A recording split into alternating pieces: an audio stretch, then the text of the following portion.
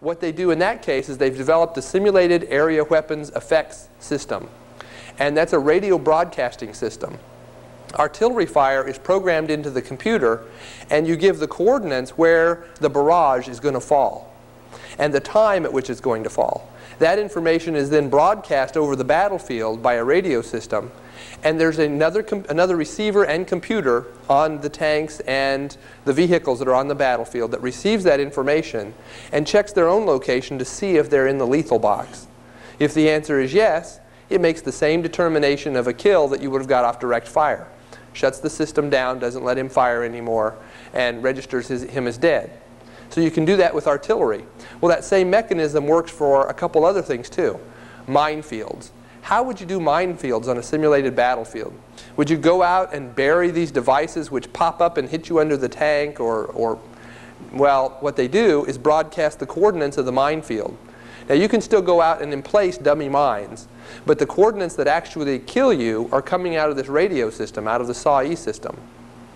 And so when your tank rolls into a minefield, it's just like a persistent artillery barrage. You can do the same thing for chemical clouds. It could be moving, and it could be a short-lived minefield, effectively, or a long-lived artillery barrage, whichever way you want to think about it. But people can become attrited based on moving into this radio broadcasted chemical cloud. So that's the SAW-E system.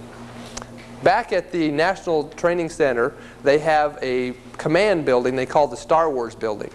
And within that building, they have a great viewer which tracks the location of every vehicle on the battlefield. Where he is, where he is and what his status is. It knows where each one of these are every minute.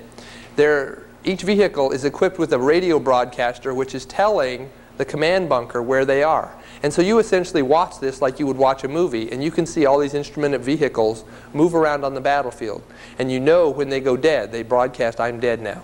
And you can sit in the theater and watch this thing unfold.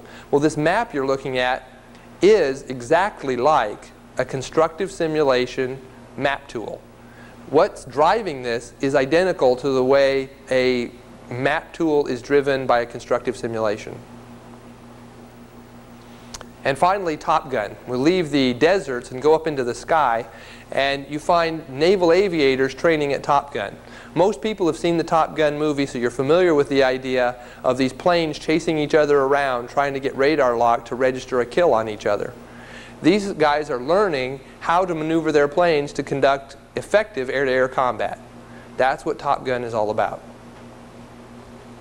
And I found this picture at the Navy website. The Navy has a thing called the Ouija board, and this picture is from the USS Enterprise. The Ouija board is a representation of the flight deck of an aircraft carrier. It allows people to manage the aircraft that are on deck on an aircraft carrier, where they're positioned, which ones are getting ready to line up, which ones are getting ready to take off, whether we need to bring more up from underneath the plane. And you can manage the operations of dozens or maybe hundreds of aircraft on the flight deck of the aircraft carrier. Well, that same device is very useful as a training tool. Before you let this person boss around an aircraft carrier deck, you say, we're going to let you play with the Ouija board first. We're going to let you manage hundreds of aircraft through the Ouija board, and then when you're good at it, we'll actually let you talk into the radio and send orders out to people to move those planes around. A great tool for teaching people.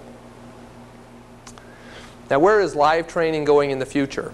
Well, it's so ancient, it's almost gone everywhere already. All of your children learn skills, learn behaviors through live rehearsal. They imitate you, they imitate people they know, they learn things by imitating people. And in some places, schools focus on that kind of imitation and rehearsal to teach lessons.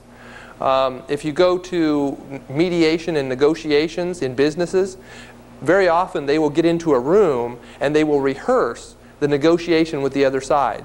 You will have somebody role-playing the enemy or the opponent, the other business that you're trying to take over, and trying to think up every scenario that you could put yourself through, trying to think your way through each situation that might arise when you get into the real negotiation. And finally, what I called exercise psychology.